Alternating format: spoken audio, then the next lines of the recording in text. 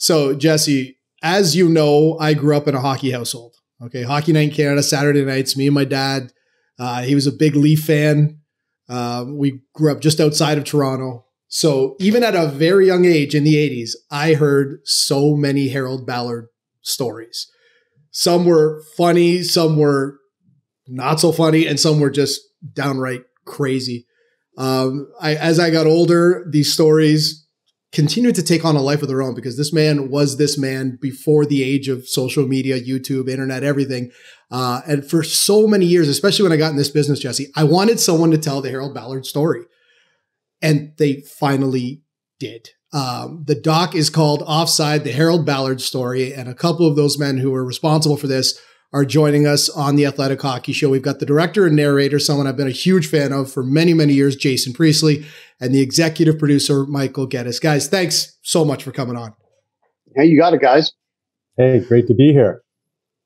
Jason, let's start with you. And this might be a really stupid question given the intro I just gave, but why Harold Ballard? Why did you want to tell this crazy man's story? And why did you think this was the time to do it? Well, I mean, how could you not want to tell the story of Harold Ballard? I mean, it's when we started to examine the story of Harold, we couldn't believe that no one had told his story in this fashion before. You know, a lot of people had sort of done 10 or 15 minute featurettes on him, but no one had sort of really done a big feature-length documentary deep dive on him and his character before, and told his full life story before. So we wanted to take this opportunity to do that. I don't have the history that Rob does with this subject. It was all brand new to me going into it. But what I'd like to know, I guess, from Michael is, when you went into this, you obviously knew a lot about the guy. Did your perception change, or was it just, this is exactly what we thought, and we just dug further into the type of man we thought this guy was? Yeah, I mean, during the 70s, I was a teenager, believe it or not, and yeah, I knew a lot about Ballard. You'd hear it from your dad. You'd hear it from watching the telecasts. He was his reputation preceded him, obviously. So when we got into this, I didn't expect we'd move the needle at all on that perception. However, it was just interesting. Here's a guy that was 68 years old when he got to the top of his mountain and got control of the Leafs. And I mean, talk about a guy who had to take on a whole new breath of life and go forward. Well, that was Harold. I mean, he went full steam for another 20 years, which is kind of unbelievable. So I didn't know that. And that might give a lot of perspective to the guy who was Harold Ballard and how he ran the team. Because, I mean, somebody born in 1903, you're not changing that guy. There's no changing him. And he was old school as old school gets. And the way he helmed the team, I think, wasn't a surprise because, again, his reputation preceded him. But there were just some tidbits along the way in this documentary, that being, 68 years old when he assumed control of the team. And maybe another great tidbit was, he was in debt. He assumed a lot of debt to get this team. And people forget that. I mean, you've got that weight on your shoulders called, the bank, and a big mortgage on that team. Financially, I don't think he had any pressure on him, but by all accounts, he owed the bank a lot of money. So that was something I did not know. Guys, this question may be for both of you. Sometimes tracking down guests and people who are willing to talk about such a polarizing figure can be difficult. I loved all the guests. Everyone who was involved with Harold Ballard seems to have been in this documentary. And I'm wondering, because none of them really held back. I felt like everyone was so honest. No one sugarcoated it. A lot of times when someone's, no longer with us, they don't want to trample on someone's grave. That wasn't necessarily the case. Did you almost find it was too easy to get guests for this thing? Were people very willing to say, I would love to talk about Harold Ballard? Jason, we'll start with you. Well, we did. We were able to find a lot of people, like you say, that were willing to talk about Harold. I mean, it's sort of, I think people were a little more trepidatious at the beginning, but once we got our first few people, there was sort of a domino effect. And Gord Stellick, who was one of the people who talked to us for the documentary, was very instrumental in helping us access a lot of the players who came and talked to us. Certainly, the journalists were all very eager and willing to talk to us about their interactions with Harold over the year, and people were very forthcoming about their remembrances of working with Harold, and that was actually one of the driving factors for us in making this documentary. Now, those people who actually did have a lot of personal interactions with him are starting now to get to an age where they're starting to shake off this mortal coil and leave the planet. So it's important to document their remembrances of him before they actually exit stage left. And I think, once we started getting people in the tent per se, and it was a tent because it was a bit of a circus, obviously for 20 years. I think, getting Sittler, getting Wendell, two different eras of Ballard. Wendell came in as the hot rookie at 18 years old and started immediately and was a key member of that team at 18 years old. Sittler coming to the team when he was a rookie back in the early 70s. Once those two guys came in to kind of bookend this documentary, I think the rest of them, had that assurance to come in and then, we got Vibe and we got a number of key players. And I think because we weren't looking to move the needle on Harold the Bad, because that story's been well told, and as I said, his reputation precedes him, we really wanted their introspective on what it was like being around with Ballard as their boss. And they all seem to have a level of respect for him too, which was curious, depending on even people that had bad experiences, like Rick Vive at one end of the spectrum. And the documentary you saw, Rick scores 50 goals 3 years in a row. And life was kind of miserable at that time for him as a Maple Leaf. I mean, put that to today, any player in the NHL that scores 50 goals 3 years in a row, that's not going to happen. Yeah. So that just tells you, from the top down how fractured things were for that team.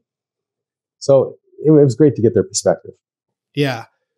And that being said, just quick follow-up on guests. One that jumped out to me, I'm not going to lie, I saw Alan Eagleson on the screen. I went, whoa, Alan Eagleson doesn't do too many interviews anymore. And he's got a checkered past of his own. So I'm wondering, just when you guys were putting together a list of people you wanted to talk about, was there any debate as to whether Alan Eagleson shouldn't be on this given his past? And did he need some convincing to come on?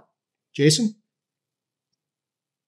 We did talk about it, but at the end of the day, Alan's very, very personal interactions with Ballard sort of won the day. His whole thing, him and Ballard were very heavy collaborators on the whole Summit series, and they were business partners through that whole process. And we sort of felt like his deep business connections with Ballard sort of tipped the scale in his favor in being included in the documentary. But it was a difficult decision for us, given his difficult past with the NHL and the NHLPA at all. As kind of an outsider on this subject, one of the things I kind of wanted to know was like, okay, this is a team that is one of the oldest, most storied. They had so much success before he took over. Like, what happened here? Like, and to me, one of the things that stood out was just the leanness that he ran it with. Like, they talked about the scouts not having, and like the one throwaway line that stood out so much to me was he didn't want the names on the back of the players' jerseys because he thought he wouldn't sell enough programs, which is insane to me. Like, is that, like, when you boil it down, do you think that was the number one reason that the downfall? Like, obviously there are so many things that happened under him, but like, to me, it seemed like the unwillingness to spend, despite being one of the most profitable teams, that was what it kind of all boiled down to. Yeah. I mean, it goes to Harold's personality. He came from money. He didn't come from poverty as a child, and growing up in the city, he had a privileged upbringing, yet he was tighter than two coats of paint. So that's how we ran the team, just in a general sense. But you look at what was going on. First of all, when the Leafs were great, and not taking away anything from that throughout the 60s, there were 6 teams in the league. Most of the cups were dominated by Montreal and Toronto. Fast forward to when Ballard eventually had control of the team in 71-72, the WHA had arrived. How do you deal with a new league? That was foreign territory for everybody. He obviously didn't manage it well because he didn't take it seriously, and he let a lot of players go, and they went for more money. Of course, he wasn't going to pay them what they deserved, and recognized that there's now some new dynamics to deal with. And then I think just overall, here's a guy again who was stuck in the past. The league had changed. The players' union, the perspective of how teams were run, television contracts were changing the game, and access to the teams were, from a viewer standpoint, were getting broader. Remember, back in the 60s, the CBC didn't even air the game until the start of the second period, which was crazy. That's the way because there were other programs in this country more important. So somebody along the way determined that hockey in Canada needed to be broadcast and be an anchor to their schedule. And thankfully they did. But a lot of moving parts for Ballard. And part of me thinks, he didn't just know how to manage that. He was stuck in the past. And there's some great quotes that deal with this in our documentary. But he was an old school, old principled guy, used to dealing with a boys club, that all of that was coming apart on him the moment he took control of that team. And along those lines, the section which deals with, I talked off the top of the show about my dad telling me things. He used to say, this man's a racist. This man's a homophobic. This man's a sexist. That was a difficult part of the doc for me to watch. And I don't mean that as far as the film goes. I just mean the subject matter. Was that difficult when you were putting that part together? Because in 2023, hearing him tell Barbara Frum on her own show to shut up and women should only be on her back, or hearing him use the N-word on multiple occasions, that just stung for me. Jason? Yeah, it was. It is. That kind of stuff is difficult, but I think that showing that stuff, I think, is important. Because I think it's very revealing as to who he really was. And I think that but also remember, we're viewing all that stuff through a 2023 lens, right? And it was they were different times back then, right? And not to excuse it, because you can't excuse it, but I think that things were viewed a little differently back then. His behavior was still outrageous for even back then, right? Which makes it extra outrageous today. And I think, the way putting all that in perspective, as Jason just did, you have to remember he was an original character in himself. I mean, Canada didn't have anybody like him at that time. I don't think there was anybody you could say was as big and grandiose and as awkward as Harold was. And yet, added to that, he owned the most important and high-profile public company in this country at the time, the Toronto Maple Leafs, Maple Leaf Gardens Limited. So you put those two things together. I mean, getting headlines was clearly, for Harold, what excited him.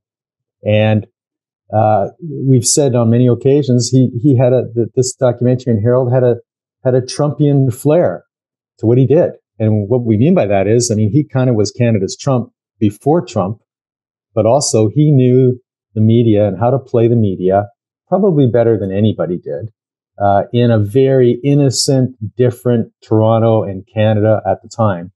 He was a bit of a trailblazer. He wasn't trailblazer in many things, but he certainly was in how he played the media, for sure. I've been lucky enough to do some documentary style stuff for CBC as well. And I got to ask you about just diving into those archives. I was so happy to see the apartment. I'd heard so much about the apartment in Maple Leaf Gardens, and the fact that you guys had footage of that, I thought, this is fantastic. But I also know that sometimes things have to hit the cutting room floor. They're like, killing your children at times. They say that. Was there anything that ended up time-wise or you just couldn't fit it into the storyline that maybe you wish you could have? Interestingly, and Jason can add to this, but as public as Harold was, there weren't many one-on-one interviews with Harold back in the day. Most of his exchanges were, impulsively done when the media showed up, a media scrum, or when they were following him. And I mean, not in a paparazzi way, but he did very few interviews. He loved headlines and he loved print. And he had a very love-hate relationship, of course, with the print media. But, we were challenged. It's a long way of saying, basically, we were challenged. We had to look long and hard for some of this footage. And, sure, Hockey Night in Canada, he was on that show a few times as a guest. We didn't get a chance to put that on the air. That would have been fun because he was a little outrageous on those moments between periods. But in 90 minutes, we could have done 2 documentaries, and maybe we should have a 2-parter. But you never know until you get into it. But Jason can kind of add to this as well. Yeah, there were a few other tidbits that were kind of gold. Christmas party, Hockey Night in Canada Christmas party moments and stuff like that were kind of gold, but we just couldn't find a place to squeeze that stuff in. But it was, most of the really good stuff that we were able to find in the archives, we found places for in the film. But like Michael said, it was, for a guy who was so public, he really didn't like to do one-on-one interviews that much. That the Adrian Clarkson interview that we utilized quite a bit of in the documentary was really the sort of the deepest dive one-on-one interview that he really did, and which was fascinating for a guy who was such a public figure. The one thing that kind of jumped out to me as well, this is a story, if you ask Leaf fans from the 80s, the greedy owner who decimated this team, drove it into the ground. But I really love that you dove into some of his relationships with King Clancy, with, Yolanda, with his own children. I mean, I felt like, I don't know if you guys watched Succession. I kind of felt like I was watching an episode of Succession where, this father and his kids are completely battling over this right till the moment of death. Were you surprised to see, because of just his image, were you surprised to see that, there were people who actually liked being around him all the time? Jason? Well, I love that. I love that there were guys who really liked him and respected him. Tiger Williams, and guys like that really liked him, and King Clancy loved him, right? So and I think it was important to show that there were guys who had those types of feelings towards him. Showing a documentary that's completely one-sided, I felt would be irresponsible of us, because he was, he was a human being, and he was a multifaceted human being. And of course, there are going to be lots of, detractors, but, Harold, I think was a very interesting, very mercurial, very, very divisive guy. And people either fell on one side of the fence or the other in their interactions with him. And we felt like, as filmmakers, it was our responsibility to just lay out all the evidence that we found in the making of this documentary and let the audience come to their own conclusions about Harold. So we lay it all out, the good, the bad, the ugly, and let the audience come to their own conclusions about him at the end of the day. I can say, and Jason can kind of double this, since we've announced and gotten involved in this documentary, and it's well known that this documentary was coming, the amount of stories that have come our way that are anecdotal about Harold, there seems to be no end to them, because you say his name and it conjures up an immediate guttural response. And there's these random acts of kindness that people have offered up that didn't make it into the documentary, that there's no way to cover them. But he would buy drinks for people randomly in a bar if he saw a couple sitting that looked like maybe they were young, and he took to them. He would just go over and say, "Look, I want to buy all your drinks tonight." He would do things like that. But he also did funny things. He traveled with the team a lot, more than any owner ever would, by the way, on the plane. And again, this didn't make it in the documentary, but he routinely, towards his later years, before they went on the tarmac and crossed the tarmac to get on the plane, he would go and pee on the front wheel of the plane. And I don't know what that was about, but he did it on every flight. And I mean, now as a passenger on that plane, I'm not sure if that would be a good thing, but they got off the ground every time. But you hear these things, and I think it's, there's no end to that. Did that get covered in the documentary? No, but there's how did you not put that story in? When I wish it had. Yeah, I wish it had. Come on, that had to be in there. Well, no, there wasn't on the cutting. It wasn't footage. There was no footage of Harold being on a plane. Right. So unfortunately, yeah, we couldn't figure out if that was just folklore or if that actually really happened. If someone would have taken a picture of it, we would have known for sure. But actually, I'll tell you my favorite while we're on this topic. Harold, and this came our way.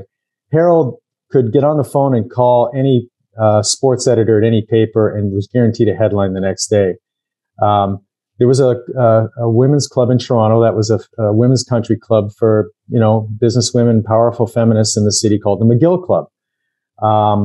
It was their own thing. Unfortunately, they got into some financial pressure. They had to sell their building and vacate. Harold got wind of that. And being kind of the misogynist he was, he looked at it as an opportunity. And he announced to the media that he was buying the McGill Club. And in the moment it was vacated, he was turning it into a Playboy club. And there was no truth to it. He never made an approach to the McGill Club. He got ink in the paper the next day, and it was only just to piss off a whole demographic of successful women in the city. So, I mean, you can't make that stuff up. No. Of course, it never materialized, but that's the kind of, and Harold laughed harder than anybody about that, I'm sure. So that was the Harold and the stories continue, by the way. So that's what I mean when I say his stories took on a life of their own. I mean, some, like Jason said, some were folklore, some were true. We're going to leave you with one more, guys. We've all heard of the curse of Harold Ballard, the Harold Ballard curse, whatever you want to call it. Leafs still haven't won a cup since '67. If the Toronto Maple Leafs win the cup this year, are you going to try to take credit for breaking that curse finally with this documentary? 100%. Absolutely. Yes. And I would hope that the Toronto Maple Leafs would invite me to some sort of a ceremony to celebrate us and our film as an integral part of finally breaking the curse. Get you in the parade. You'll be in the parade if they win the Stanley Cup. In the parade, and I would take it a step further. I'd want a pair of platinums. Oh, wow. Wow. Yeah. Spoken like someone who... I like the way you think, Michael. Just thinking long term. The doc is Offside, the Harold Ballard story. It's fantastic. Guys, thanks so much for doing this. We really appreciate it. Look forward to more of your stuff. Thanks, guys. Nice to talk to you. Thank you.